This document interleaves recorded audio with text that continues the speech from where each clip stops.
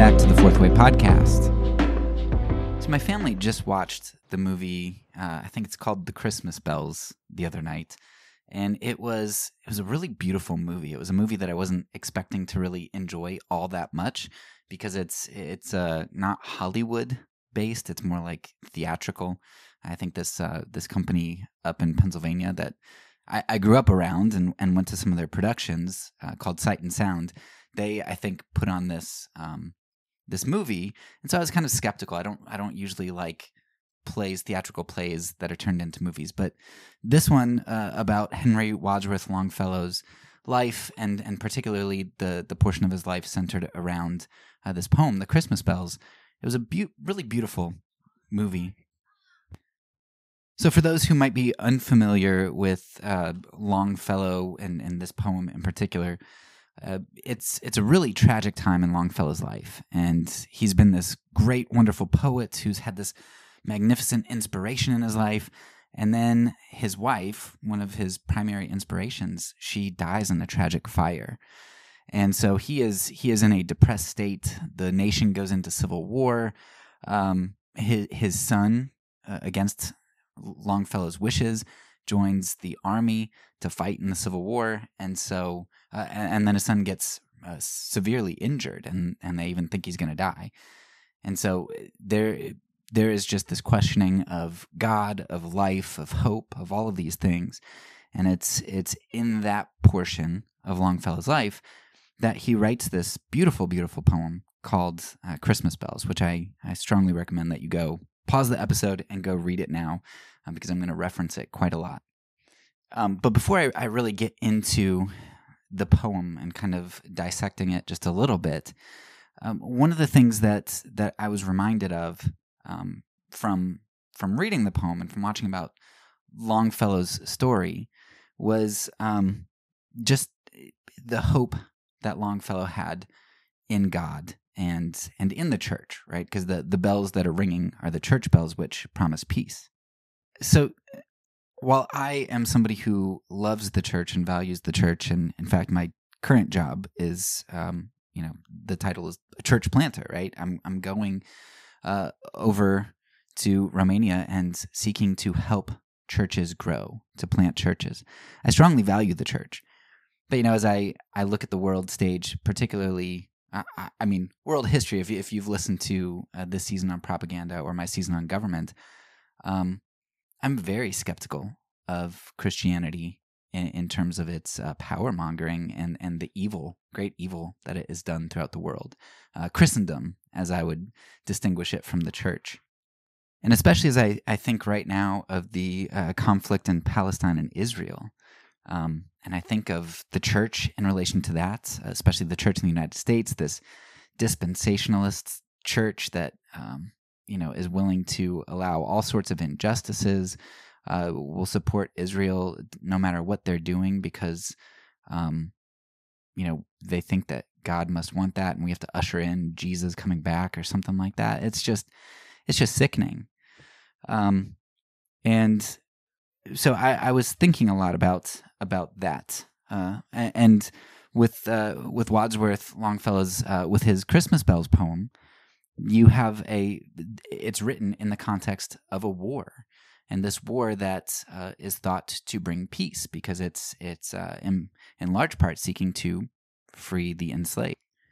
There's this promise of peace through the assertion of power. It reminded me of another, I guess he's probably contemporary with Longfellow, or at least close to the same time, but Mark Twain. He's got a wonderful short story, I guess, called The War Prayer.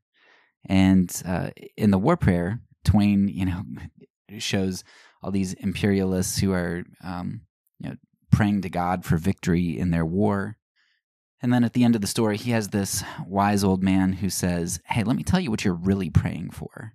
And this old man prays and says, "I hope that their wives are bereaved, and I hope that their children are slain in the streets," things like that. And he said, "Look, if you wanna keep praying for what you're praying for this war, you go ahead and do it, but know what you're really praying for." And at the end of the book, Twain in his cynicism was like, and they all said, "Man, what a crazy dude," and just dismissed what the man said because they didn't want to see truth.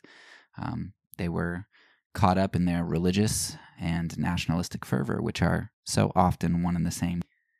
So as I was thinking about Christmas bells in the context of the Civil War and this idea of peace, as I was thinking about Palestine and just the horrible tragedy that's going on there right now, I was thinking about this war prayer, these war drums, the beating of the war drums, and then this irony that this Christmas there's conflict in Bethlehem, which isn't Gaza per se, but it's Palestine, and there are effects in the West Bank as well that are coming from this. As everybody's looking at Gaza, Israel is ramping up the horrors of what they're doing with the settlers in the West Bank as well. And so Bethlehem, if not as directly as Gaza, is under oppressive rule or threat this Christmas.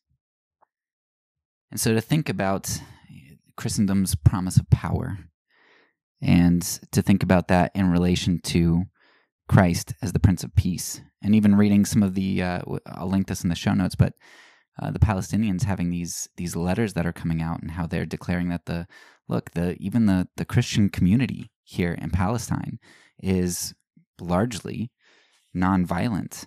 A quote from this paper that they wrote says, quote, "Although many Christians in the West do not have a problem with the theological legitimization of war, the vast majority of Palestinian Christians do not condone violence, not even by the powerless and occupied.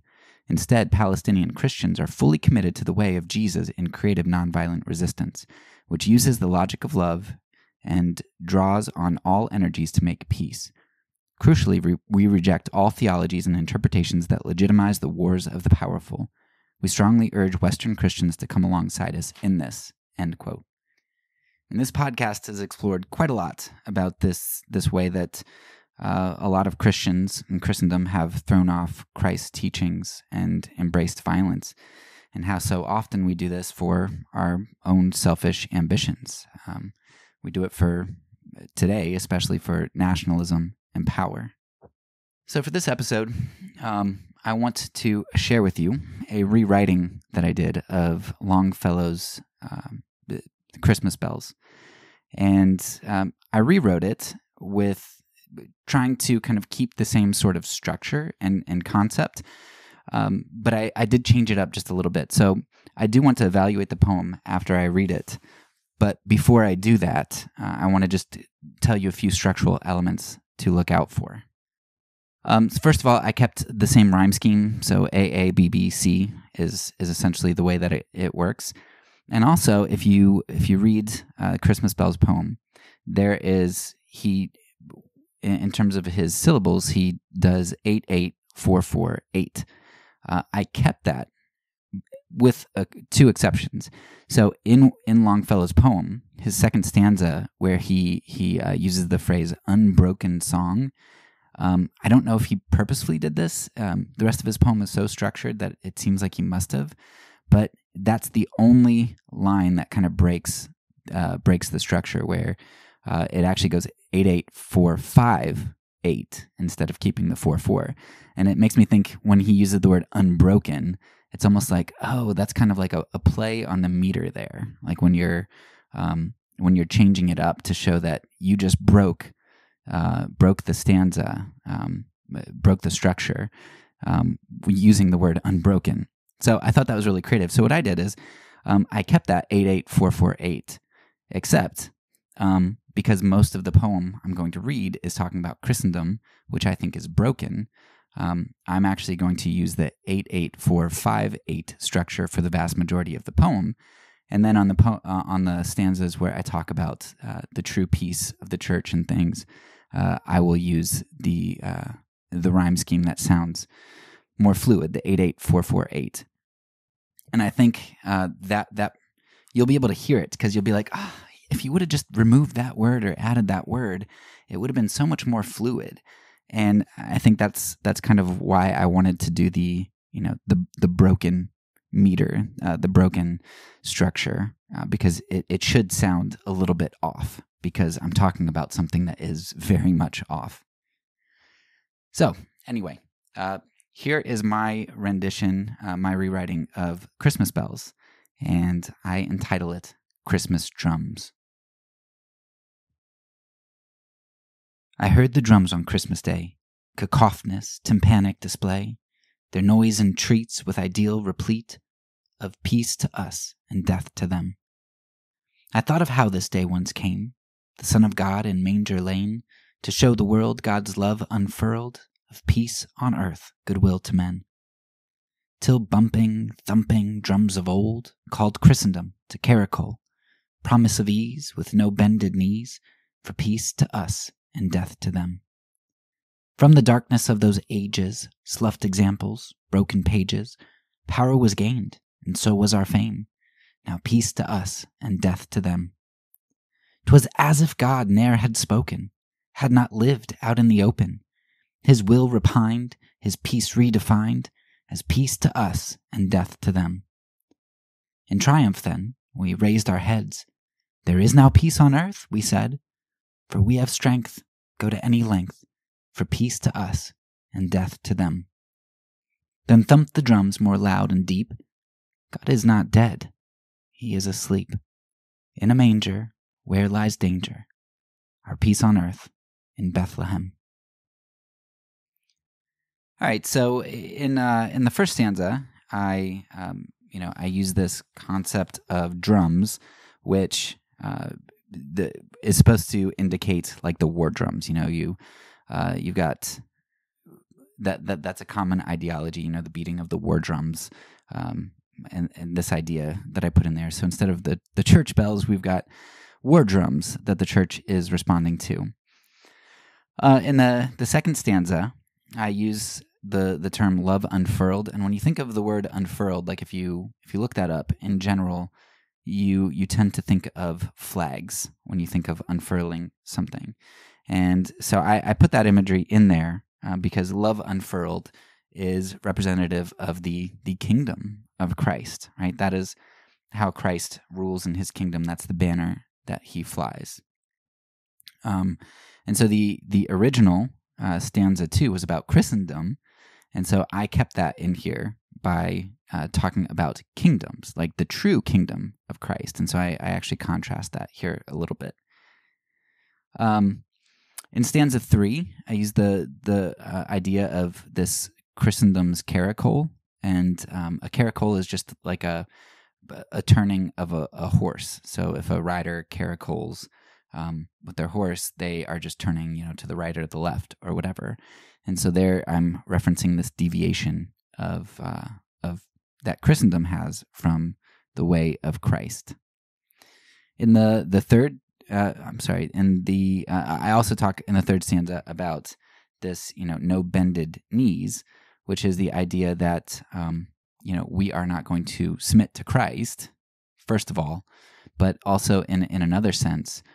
We are not going to bow the knee because we are going to be in the position of power where we expect other people to bow to us. And that's what Christendom, that's what empire does. In stanza 4, I talk about God speaking to us, right? He spoke to us through example, and he also spoke to us through paiges, right? So I talk about how we sloughed the example that he gave us and how we have broken paiges. And actually, in the written form, I use the word paiges just to, because everybody would think broken pages in terms of communication and writing. And I wanted that intent there too.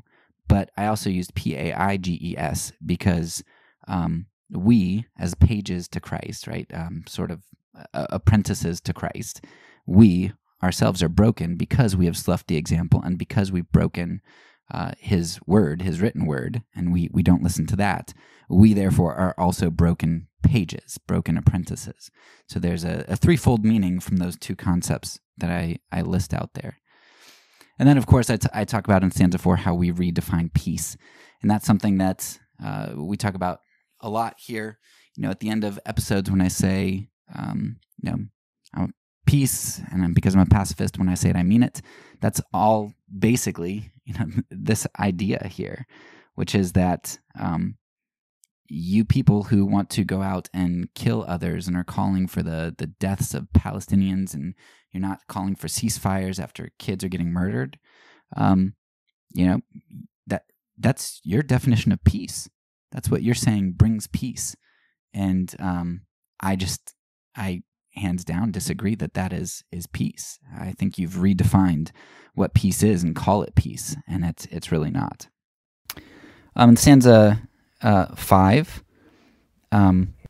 if you compare this to Longfellow's poem, right, he says, he comes to a place of despair where he says, there is no peace on earth, I said. And here, I'm saying the opposite. Christendom's like, hey, finally, we did it. We established the peace that Christ himself couldn't even do, right? We established it, right? There's peace on earth because we're in power. And so it's a direct contrast to Longfellow there. And then finally, in stanza 6, it's probably the stanza that I wouldn't say I like the least from this poem in Longfellow's. But, he just says, then the bells rang louder and deeper, and he said, God isn't dead, and he doesn't sleep, because the wrong's going to fail and the right's going to prevail. It's just a bald assertion there, which I agree with that assertion, but it seems very unsatisfying, to ground your hope in this future thing that seems so unreal, like at a moment like the Civil War. And in regard to Israel-Palestine, that's actually one of the things that I despise, is this grounding of current action in the future. And so that's these dispensationalists who, lots of issues with dispensationalism in general, but putting all those aside, this idea of dispensationalism that, Israel needs to come back and be a nation and all that stuff before, so that Jesus can come back. And so therefore we're going to support Israel in everything. And because they think that the future is a particular way, they think that therefore they can morally justify anything they do just about to make that future come about. Which reminds me exactly of, Sarah and Abraham. What did Abraham do when God promised him this future? And Abraham's like, well, God wants this future, then I'm going to bring it about how I must. I'll lie about Sarah being my wife or sister so I can preserve my life because, God needs me to accomplish this. Or I'll force my servant to sleep with me, have a kid with her. He does all these things to try to bring about God's will, and he ends up screwing things up because he instead of trusting God, that doesn't show a trust in God, that shows a trust in self and a looking to self. So for my version of the poem, I am grounding my hope not in a bald assertion about what the future might bring or might be, and instead I am grounding it in something that was shown to be, in a way that has proven to be true. In the last poem I say, God's not dead, that's true, but he is asleep. And then I point to Jesus in the manger, where God laid down his divinity, or not his divinity, but Jesus didn't see becoming like God as something to be grasped, right? He didn't grasp at that power, but he laid that power down. Philippians 2, kenosis, all that stuff. And so it's in a manger where we find our hope and our example to do what's right. How can the Palestinian Christians say that they don't justify violence even by the powerless? They can say that because of an example from the past, not this promise of the future that they can use to justify whatever actions they want to take to try to grasp at the power they think that they need. And so that peace, that true peace, that true hope came to a manger in Bethlehem, where the empire sought his life. And it's quite ironic and tragic and all of that in Bethlehem right now, similar circumstances are going on all around, if not like I said, if not as bad as in Gaza as it is in Bethlehem as it is in Gaza, nevertheless, still, there's been oppression for a long time, and there's always that threat. So right now, the empire that I'm a part of, the United States, and Christendom at the helm, we are fanning the flames of empire, of violence, of destruction, and we are calling that peace, because rather than listening to the church bells and recognizing their connection to a Savior of peace, to a Savior of lowliness, we hear the war drums, and we think that that is our hope. So I hope I did not do injustice to the great Henry Wadsworth Longfellow. I appreciate the movie that they made about him and his life, and what he did with God gave him where he was at, being an abolitionist, and all of that. He did magnificent work in a lot of ways. But this is one of those blind spots in Christendom that hopefully I can add to the conversation and help us to see a little bit more clearly, even if not fully correct. Hopefully it's a tempering force for the war drums that so many of people in my group like to hear and follow. That's all for now. So peace, and because I'm a pacifist, when I say it, I mean it.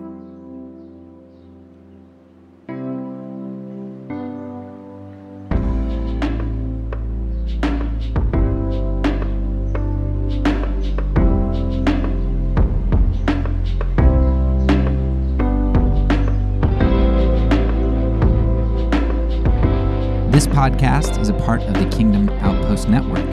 Please check out the links below to find other great podcasts and content related to nonviolence and kingdom living.